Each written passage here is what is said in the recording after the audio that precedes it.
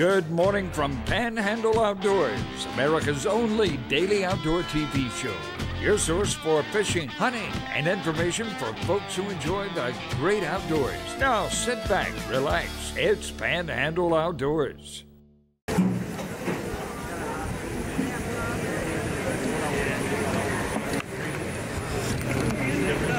We're at the world-class Wild Rose Kennels.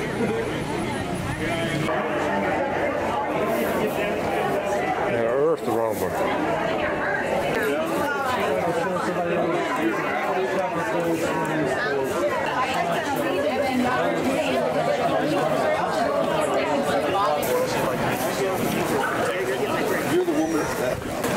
Hi folks, I'm here. One of our speakers this morning did a fantastic job.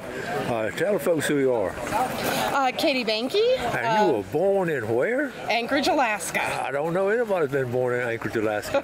And you're down here in Oxford, Mississippi. It's what happens when you take a left turn in Albuquerque.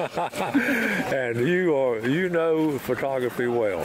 I do. And you were talking about your presentation. Now, what's that one's name? This is Xander. He is one of Wild Rose's sires. He is one of our daddy dogs. Yeah. He is also a demonstration dog. He'll be out later doing what he does. And your pictures, you've seen your photographs. Who all had your photographs?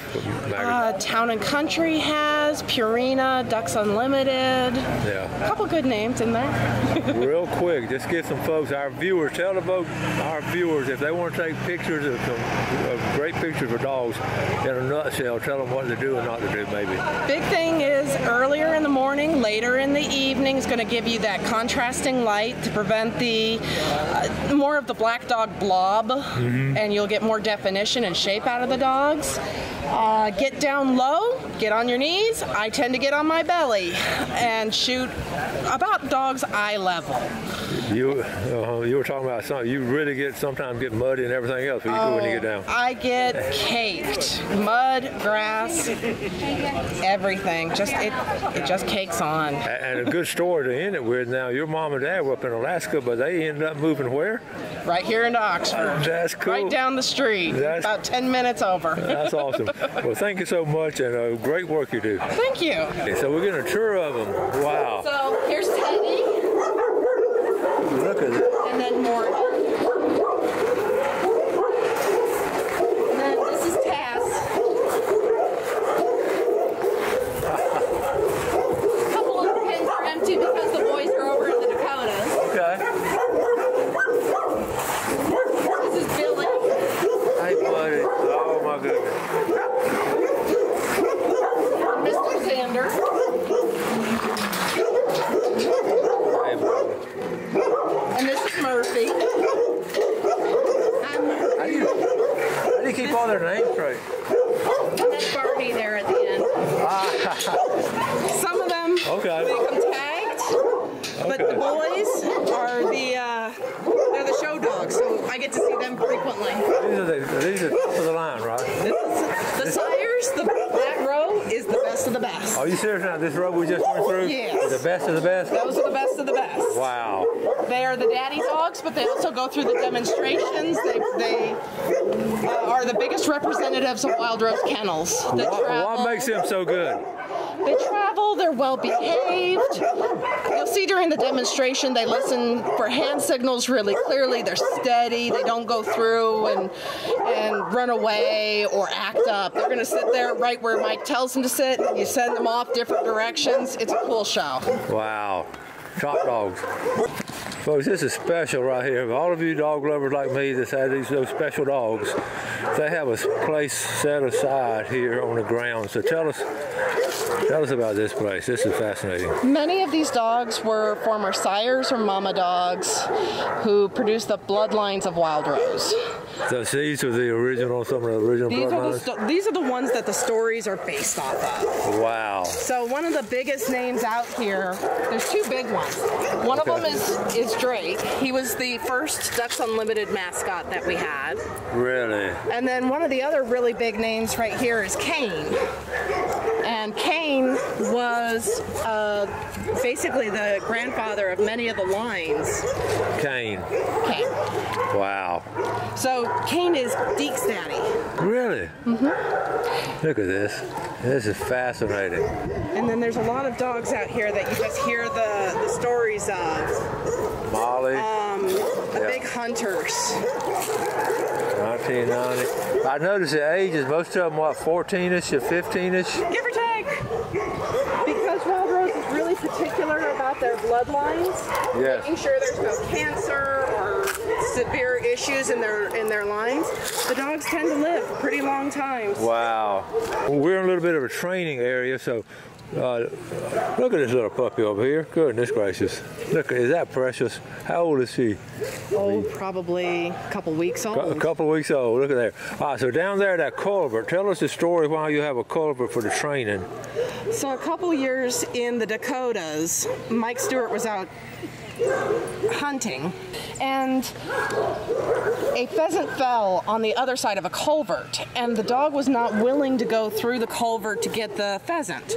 So they ended up having to go around and get the pheasant. Mike wanted to recreate the scenario here in Oxford. That way the next time dogs would come up against that scenario, they were comfortable practicing that technique of going through culverts or tunnels to be able to pick up a retrieve. Cool. And over here, the stairs? Stairs are for practice, so dogs do not jump in front of you or behind you while you're going up and down the stairs, creating a safer scenario. Wow. For a dog in the home or at work.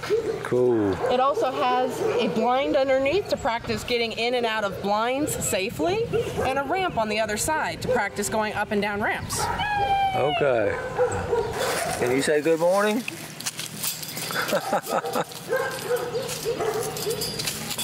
Well, it's nothing but trouble. That's precious. Well, it's nothing but trouble. Okay, tell us about this map here. This is fascinating. The map shows where all the Wild Rose dogs have ended up after they leave here, Oxford. You get them as far as, the very tip of Florida, all the way to Alaska. One of these blue dots is me. Okay. We're on Wild Rose dog number 4, so we keep plenty of them. And then you've got the green pins here are the associate trainers. So people who take puppies or dogs that have been started and get them a little further along in their training. And then you have the orange pins, which are satellite facilities. So that's Jasper, Arkansas. Here's Dallas, Texas. Hillsborough, North Carolina. Denver, Colorado. Idaho. Wow. So, where dogs go and practice alternative techniques in new environments. The southeastern United States. Of course, the northeastern has a lot of them here, but in the southeast right here, that's fascinating, isn't it? There's a lot of dogs here. Wow. They're getting so many of them that Memphis even started having to pin off the map. Oh, is that right? Is that Memphis? Yeah, that's Memphis. Okay. Then back over here, the gray-haired man that matches me is the Ducks Unlimited mascot, the current Ducks Unlimited mascot, Deke. So working was great. Deke took his place. I'm on the whistle.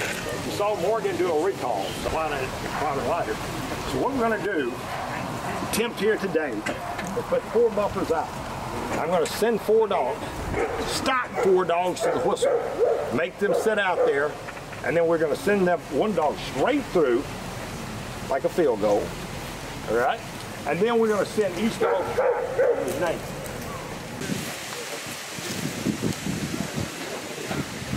That.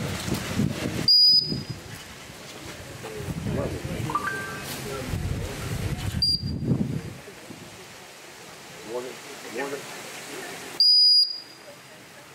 Got it.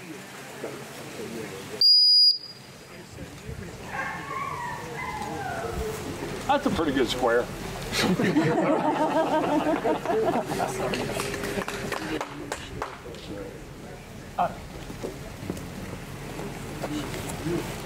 Xander. Murphy. Scotty. Morgan. So they're not only steady here, they're steady out there.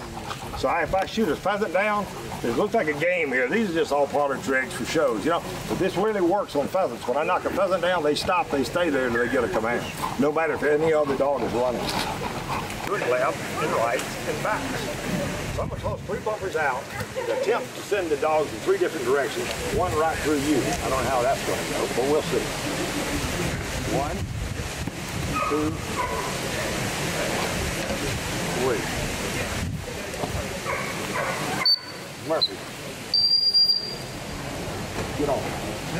Get on.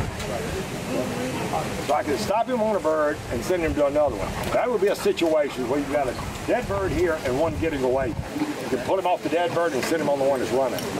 So that's good for pheasants and quail, but it's good. We're going to do it on the water in a minute for waterfowl. Okay. All right, here's the current Ducks Unlimited mascot, 11 years old. You got to have a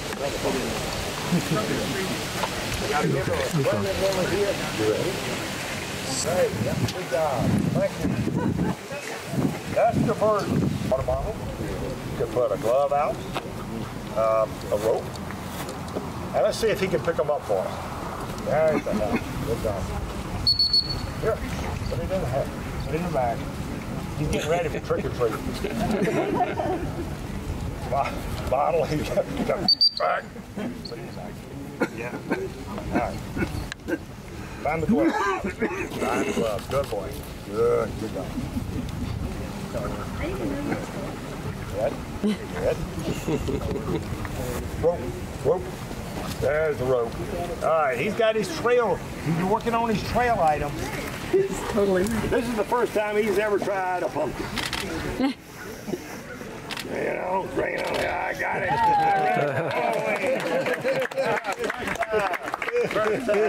All right. Good boy. Bring it here. Good.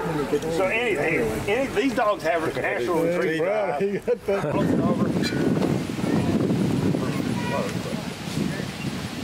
it over. Nice. Wow. Come on. All right. You can. Now we're going to put Xander over it and see who's going to be the high jump. Everybody by applauding when the dogs come back, we're going to vote who is the winner of the high jump. Xander. Ready? Xander, ready? Xander, get over. Xander. Hey, boy, good boy, good boy. Oh! Remember the back feet, that's up. Boy, boy. Not Morton, first two up there. I'm down with Morton. Morton, get over. Little Ellie, good boy, good boy, good boy. Is he going to beat it? Hey, good boy. Real close to the Yeah. What about, what do you think? About even. Huh? About even. God.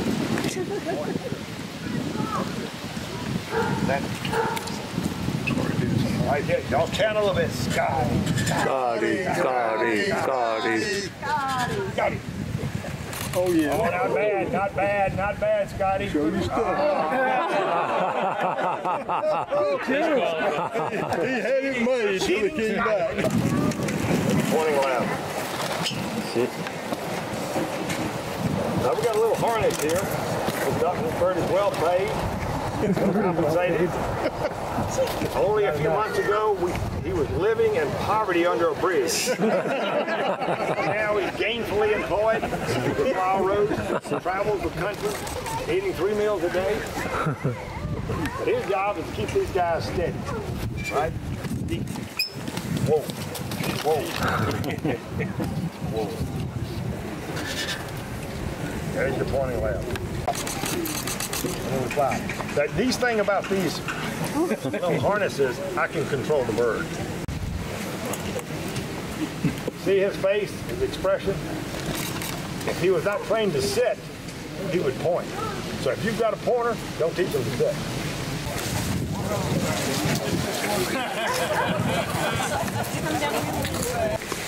Here we're starting out on a single retrieve. Get up here. Get over here. No kidding.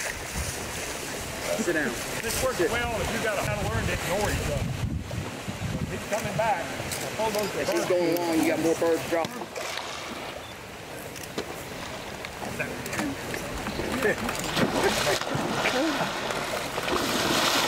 And you got to think not only earlier, they're swimming now and they're in the water and they've got that distraction, but you've got the splashing happening.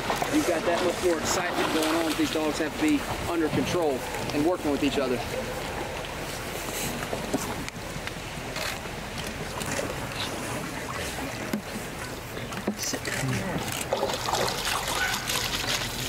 All right, scenario number 2.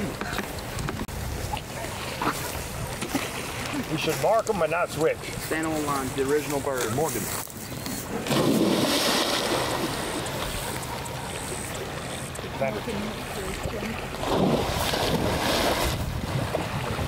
And I put Without dogs and the decoys, spooking birds, you can hunt in a group and pick the birds efficiently and get them back. The longer the birds sit out there, the more they're getting blown by the wind, the more they're getting up and running away. We want to get the dogs on the birds as quick as possible. So, once you pick the bird, even if you get the birds, get back. switching on doubles. Perfect.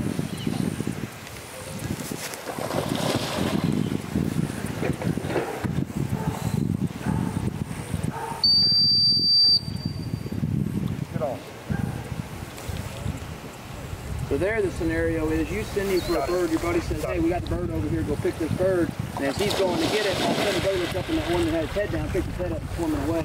We need to be able to stop that dog and get him to the one that's getting away first and not worry about this one. We'll send another dog to get the bird and start moving down.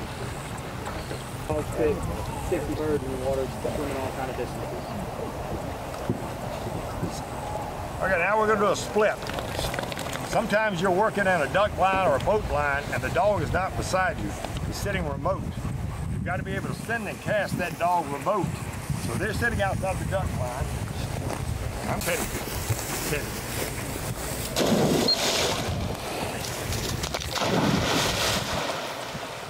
And you can work them remote.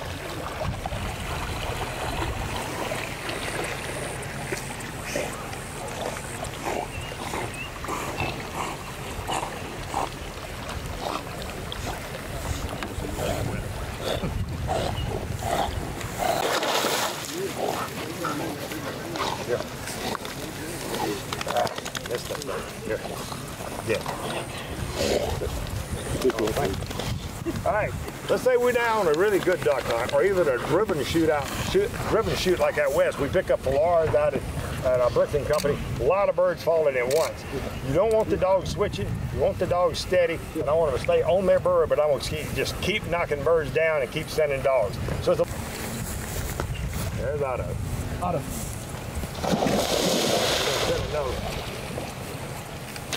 Morgan.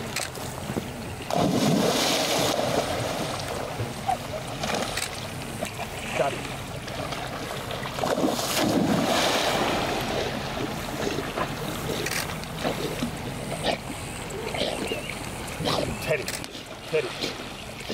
Teddy.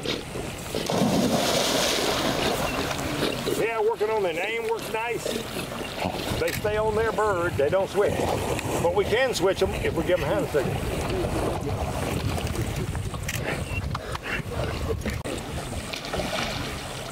Good boy. He thought about it. I want him to mark it. And Murphy. And we'll give Otter one. He gets the last one, he had the first one. Bill.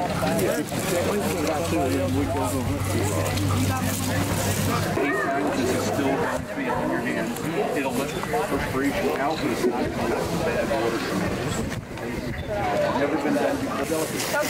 What's it? That's beautiful. How long have you had that one? This one? Yeah. Oh, we've had him about 6 weeks. What's their lifespan? They can live for years. We've had some of them here 8 years old. Wow. Beautiful. You say hello? What's your name? It's a guy. Do you like dogs? Oh yeah, so my daddy owns Wild Rose, Texas, and we have 30 dogs at our house. How many? 30. 3 dogs. Can you say that? Sure. That's cool. All right, so he's got to go through this process before he graduates our basic gun dog course. So he has to heel off lead through the bird, and then after that point yet. He has to set remote up here, and he's going to fly the birds over. Imagine you got your dog sitting on the front of the line out there, and birds are coming in and landing. They don't pay attention. Now, you send them, and you start flushing that feather. You say on the dead bird. So this is where it's done in here, time after time after time.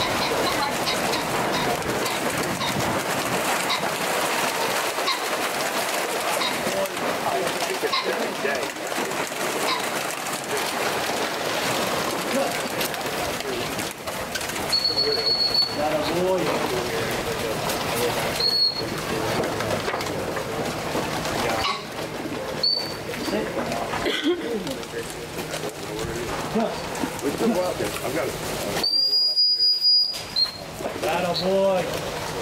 Here. Pick him up. Good boy. That's it. Good boy. They stay down the woods. You don't hear them a bit down there. Where do you keep the females when they're In the building. It's all air conditioned, heated, climatized. We control the temperature in there. The boxes have to be 90 degrees. It's hot as the devil in there. I didn't like to go in there. Buried together. Everybody didn't get buried together. So then you've got Deke. Now you've got Deke's son, Gus. You did take Manny, had the puppies out there. You trained him off the bell. Also, Thanks for watching America's only daily outdoor TV show, Panhandle Outdoors with Winston Chester, featuring hunting, fishing, and other activities and information to help you enjoy the great outdoors. Join us next time for Panhandle Outdoors.